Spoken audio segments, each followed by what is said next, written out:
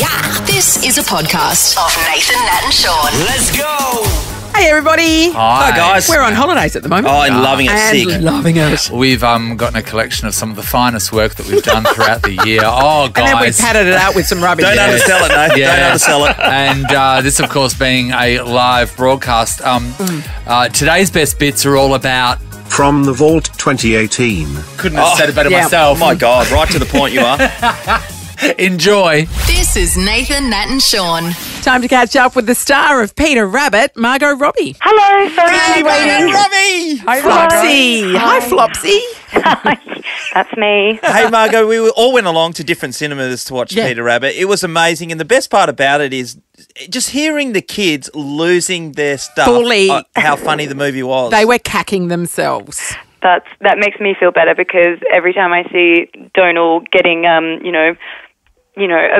punched in the face by an animated animal in this movie, I'm cacking myself. Yeah. I'm happy that it brings joy to the kids as well. It's great. At the cinema that I was at, I think it was about 50 little girls hopped in with bunny ears, like literally hopping down to my their God. chairs. And then I was like, oh my gosh, I'm the only person here without a kid. And then my mum turned to me and said, I've brought my kid. I went, oh, okay. Oh, that's so sweet. It is an adorable movie. And I tell you what, there is a strong Australian contingent in Everywhere. this particular... What's is. going on there? I know, us Aussies, we're taking over. I love it. Do you reckon they're going to start blocking us out of stuff, Margot? Yeah. Because we are taking over? Yeah, they're going to catch on soon. I mean, I think they are catching on, but sooner or later. Donald Trump will build a wall. Yeah. Hey, Margot. Funnily enough, we made that joke just the other day. Hey, Margot, when you're in the voice booth, are you allowed to turn up to work just wearing thongs and, old pair of tracky dacks, or do you have to actually put in like you... Because they'll be would do? filming it. Maybe. No? No. You can turn up however you want. It's the beauty of doing an animated film, and I hadn't done an animated film before this, so yes, no hair and makeup time whatsoever. Brilliant.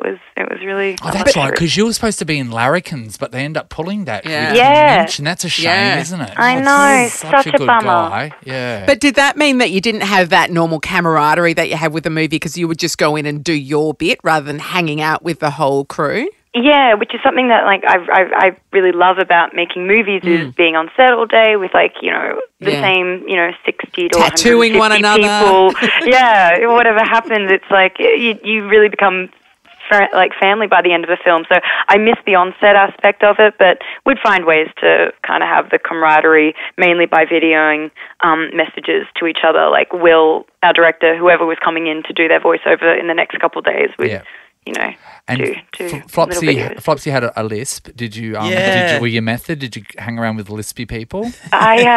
Funnily enough, it's kind of embarrassing, but when I wear my retainer at night, it kind of gives me a lisp. It's not embarrassing. I have a lisp. Just be proud about it, Margot. I'm not embarrassed about the lisp part. I'm embarrassed that I'm the 27 and still wear my retainer every night. They told me I only had to do it for the first couple of years after getting my braces off, but I'm kind of pedantic about keeping my teeth straight, so I wear my retainer every night, and it gives me a lisp, which was helpful for this sexy role. little thing. Oh, Yeah. good on you, I remember when Margot. we had braces, actually, the one thing that they told me, and I never used to eat them, but I just put shivers down me, was they said you can't eat toffee apples, and for some reason I was like, oh, how am I going to live? I never ate toffee apples. I couldn't even bite into an apple with my braces. Even a regular apple. No, I couldn't even bite into it. I had big metal train tracks. I didn't even get the clear ones. Now these days people get Invisalign. I'm like, Yeah. there's a whole that's lot of cheating. childhood trauma you are not experiencing. It's paid off. You've got lovely teeth. Thank you. Yeah, no, I don't think I'd be working today in this industry if I hadn't had braces. So. Hey, Margot, with Flopsy as well, with having the bit of a lisp going, there's a bit of an English accent as well. You seem to be able to nail pretty much any accent. know. Is it Wolf hard of work Wall to do that? Street, Yeah, everything. absolutely. Yeah, it's not true, but thank you. That's That's something I love doing because I don't even know how I would act with an Australian accent anymore. It feels so strange because I just do a different accent and something. But no, there are a lot of ones I haven't yet tackled, and I'd be intrigued to do an Irish accent and a South African accent. They're the two that I think would be the most difficult, and I haven't given it a go yet. You know what? We're, as a country, are super proud of you collectively because not just are you tearing it up in Hollywood, the fact that you've got your own production, like entertainment company, Lucky Chat, and you are Oscar nominated, young lady. You're not just you're not just in films. You're creating new spaces for people in film, and it just seems like you've done it in such a quick time, and the reputation you've got is just amazing. How did you do that? Because a lot of people go there but a lot of people just go there and exist in movies, but you didn't. You've done what I suppose Reese Witherspoon and Nicole Kidman have done with their production company, creating Big Little Lies, but you've done it so quickly. Yeah, no, it is quickly, and kind of like with the acting thing, there was always the big plan, and I always expected it would take longer than it actually did, but it did start long before people started hearing about it. I think we first started talking about the company in 2013 when I was 23. Then we got started really working on it in 2014. And then, we filmed our first thing in the start of 2016, and then we did 2 films last year in 2017. So it has kind of been incremental, but we didn't, foresee having such a great entry into the industry as we got to have with I, Tonya. That kind of put us on a map in the best way we could have ever planned to. Amazing. You're a big player now. Recognized. So it was, it's been amazing, and it was, like you said, a lot quicker than we were expecting. You clever lady. I know. Nathan's right. Everything seems to be working brilliantly for you, and and on top of that, you're super attractive. So you're absolutely killing it. What are you bad at? What are you good at? There must be something. Oh, so many things. Funnily enough, I'm not actually really good at anything. I feel like I'm just a slightly above average at most things. Can you sing? Can you sing? No, I'm a terrible singer. Okay. Good. Yep, there's one thing. I have no musical capabilities. I can't play an instrument. I mean, I try to play instruments, but I can't. Yeah. That doesn't come to me naturally. Sport? I'm okay at, that's what I mean. I'm, average at You're most competent. sports I try and do, but I've never been in school. I would never won any races or came top of the class in anything. Not even drama, ironically enough. But just kind of, feel like I. Can you cook? I like taking. Are you a cook? No, I'm a terrible cook. There's another thing I'm really bad at.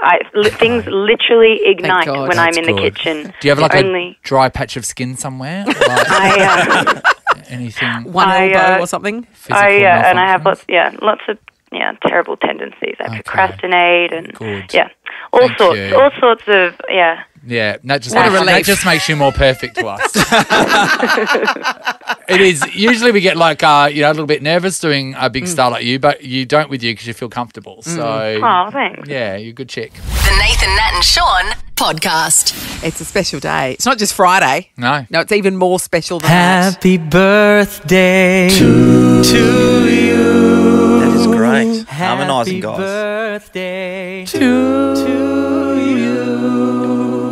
Happy birthday, Shaun. And didn't they just go on? Thanks, guys. I really appreciate it. Yeah, it's from the bottom of our heart. And you know what? Shaun's asked me on so many occasions, Nathan, what's a sausage party like? And I've said, Shaun, heaps of fun. And because it's your birthday, we thought we're going to give you one. Throw you one. What do you mean? We've gone to the trouble of firing up the barbecue just out in the balcony. We're going to go out and have a sausage sizzle. So you can feel like you're standing outside of Bunnings. It'll be amazing. Oh, that sounds all right to me. Have you got all the essentials? Yeah, we Tongs. do. What have you got? We got mustard, tomato sauce, barbecue sauce.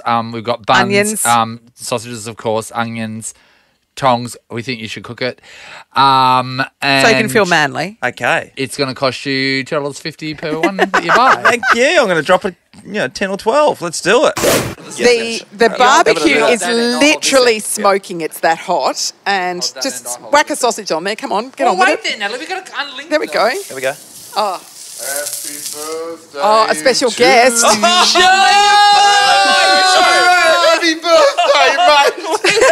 Liam Bartlett has walked in holding a cake with a candle. A cheesecake. Welcome to the saddest birthday ever with the saddest little cake. Blow out the Greatest expense to the candle. management. There we go. Thank you, Liam. Little cheesecake. That's my So- week's per diem. We've got both a sausage party and now a ratings boost from Liam Bartlett. The gifts just keep on coming, Shaun. I'll tell you what. What a win. Yeah, That's well, made my day. You take Good on care you, of your mate. guests. Thank I'll you. do the chops. I'm not BB Rexha, but a little bit of a tune. What's It's so happening, good mate? to see you. Just passing by. I'm very confused with the themes the program's got running this morning. I can't work out now. Just let me get this straight. So it's Is it Thomas the Goose's birthday and you turned bisexual? Well, later tonight he's going to be blind, so you're right. My question is, why wasn't that covered on 60 Minutes, mate? Well, exactly. Just perfect timing. I just got back night before last. And you heard there was going to be a sausage party, I've and been you were away like... for a few weeks in preparation for the new season. Oh, fantastic. And then your producer, your beautiful producer Claire, rang and said, "It's Sean's birthday today." I said, "Of course, it's in my diary." So here I am. I mean, the opportunity to have a sausage with you, with all your friends. all your friends. Hang on, let me count them.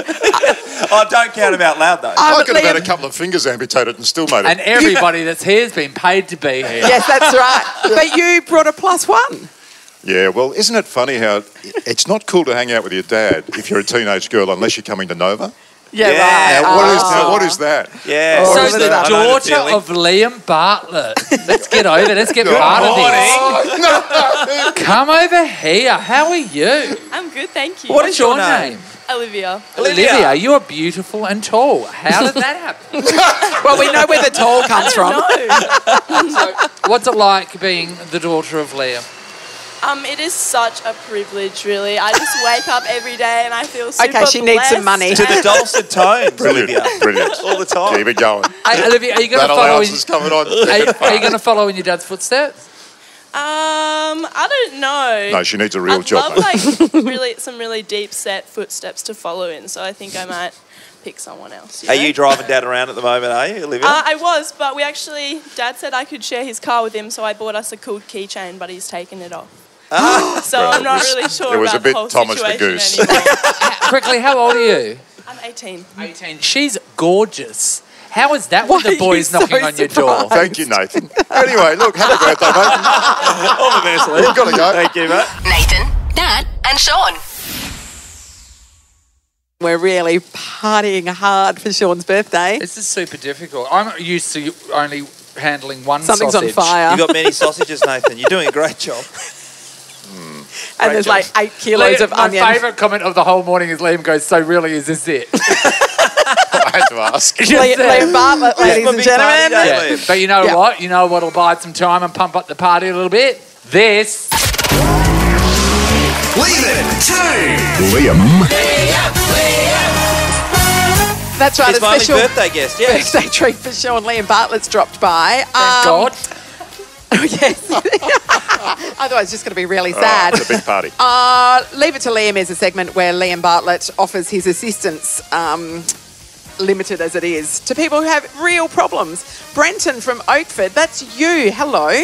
Hello, good morning. Hey, Hi, Brenton. What seems to be the problem, Brenton? Well, I've got a massive problem, actually. Oh. I just flew in from holidays yesterday, and I'm driving back into work this morning, and I don't want to go. That is a problem. That's everyone's holiday, yeah. I just don't want to go because it's sort of just back to the real world, and I was quite detached from the real world for a little while, for a week, and don't want to go back. I don't know what to do. Brenton, I just want to jump in here quickly. Get here to Nova. We need the numbers. What do you like on birthday party crowd rental? All right, well, help Liam, help Brenton out with his problem. Well, what do you do for a living, Brenton? Work in an engineering office in the city. Do you do any writing? Any writing? Yeah, a bit of writing. Why is that? Well, it's writer's block, mate. Where have you been? Where'd you go on holiday? We went to, me and my son went to Minnesota, went to the Super Bowl. Oh, Brenton, I wouldn't want to come back to work either. We don't feel sorry for you anymore, The Brenton. sympathy's completely gone. So it's very difficult, and I just need some top advice as to what the hell do I do today? Yeah, just suck That's it a up, great mate. idea. Were you barracking for the Patriots? No, we're going for the Philly Eagles, and they won. And so you won as well. And they won, so it was a fantastic He's had trip. a But very now hard to feel Very hard sorry to for find you. any sort of...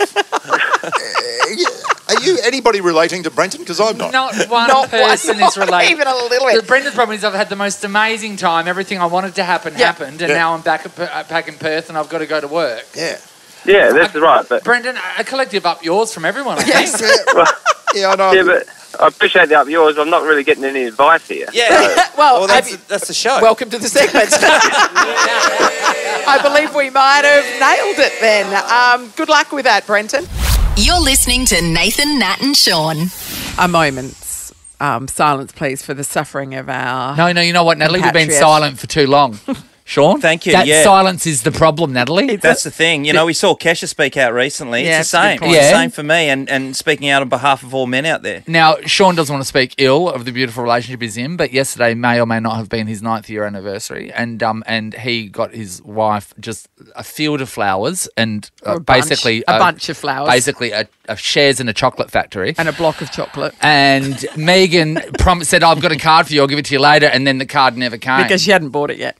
No. And we're just saying, on the flip side, if that Yes. was to happen on the flip side, Yeah. there'd be All women hell. protesting Nathan, in the street. Natalie asked me the question this morning. Imagine if I said to Natalie, no, I didn't I get didn't her get anything. anything? What would she do? Oh, What does she normally do at me? I would say, Like as expected. Like an alley cat, Sean. Maybe. It's what these boys are calling reverse sexism. You're a great alley cat, by the way. Gary's in Padbury. Hello. Hey, Nathan, Nat and Shaun. Hey, Gary, feel free, I'm mate. glad that you've got a chance to use your voice here, Gary. It's a safe platform. Now Gary. hurry up. We've got 9 minutes before your wife gets up. What's going Well, on? I'm with Shawnee on this one. Yeah? Been married for over 30 years. Never once got an anniversary present. If it wasn't for my partner's friend ringing her up and advising her that it's our anniversary coming up, I'd get nothing.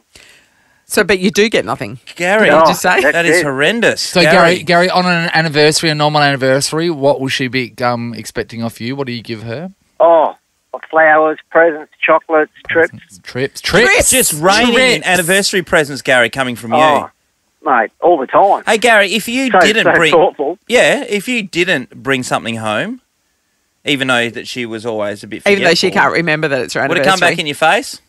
Oh, straight in my face, mate. I mean, I'm pretty busy, run my own business and everything. And, I haven't got much time to myself. But if I forget, there's hell to pay. See that, Natalie? Yeah. Gary's out hunting all Disgusting. day. She's just gathering. Oh, yeah. I mean, she's been busy with the kids and everything. I know that's... That old chestnut, Gary. raising We've your all heard children. before, Gary. You Find know a new what? excuse, I After say. their birth, they raise themselves. But I feel Shawnee's pain, mate. I really do. Nathan, Nat and Shaun in podcast form. Sean's really suffering. We are talking about reverse sexism today, and I had a great discussion with Nathan, and he helped me realise that this should be spoken about. James is in Kelmscott. Hello. How you going, guys? James! James. Are you suffering too? Yeah, look, my story is in regard to account balances. Obviously, being married, we have the joint account now. Yep. I get paid for the books, which is all good. Obviously, my money goes in, pays the bills, blah, blah, blah. Yeah. My missus gets paid cash in hand. And then out of that, we get X amount of dollars per week to spend. So we'll call this pocket money. Yes. Yes. I'm not going to lie, I'm happy she takes the rolling account because I'm pretty bad with money. So I will spend my money regularly. Yes. And then, of course, I have to keep the count, which is traceable. She, on the other hand, is quite able to spend more than her amount because she holds the cash. Yep. She's living her life off the books. James, absolutely. Exactly. James. And I don't know how often this is and how much he spends, but when I go over my limit, I'm raked over the coals. I'm the same. I feel And your pain. she could be out with the girls just making it rain, and you have no idea. You can't trace it. You can't track it. Exactly. She could be putting $200 a week away run money. You don't even know. She's probably got $50,000 stashed in the backyard. Probably. And then when you've spent a little bit too much and probably a present for her, then she gets a little shovel, the shovel that she bought from Burberry, by the way, and then she digs up her money, and then she's out of there with all your stuff. Yeah, that's exactly right. I'd watch your back, James. It's on the cards, James. How much are those Burberry shovels, Sean? Oh, my God. Jeez. They are thousands. But that tartan pattern, it looks awesome. It's pretty. Let's go to Colin in Wanneroo. Hello. How you going, guys? Hey, Cole. Oh, good, Colin. Hey, Cole, what have you got for us? Well, it's actually not about me. I'm calling on behalf of my brother-in-law. Fantastic. Now, I've got a lovely sister, lovely nephew and niece, but my sister has this ability to be able to go down to Margaret River with the girls, go to the Crown Casino with the girls. But I have to ring up my sister and plead with her to take my brother-in-law out to play golf. So you have to ask for permission on his behalf. Well, he'll get told no. What's the basis behind the no? Well, it's $50. because it's about $38 for the goal. Yes. It's about $12 for beers afterwards. Yes. And he's away for 4 to 5 hours. Yeah. Well, he's got to be at home with the kids because she's going out with the girl. That's pretty good value. That is $10 an hour. That is $10 an hour fun. Yeah, and like his birthday is on New Year's Day, so everyone's going to know who it is now. Because you're right, there's only one person with that birthday. Presents, he gets no presents, no cards, because it's so close to Christmas. And he was away working offshore, and he missed her birthday. Yeah. And he got raked over the coals because he never made a phone call. And he was offshore. And Colin, this is your sister. She's lovely. And you know what, Colin? I hear her kids are lovely. Yeah. Nathan, Nat and Shaun is a Nova podcast. For more great comedy shows like this, head to novapodcasts.com.au.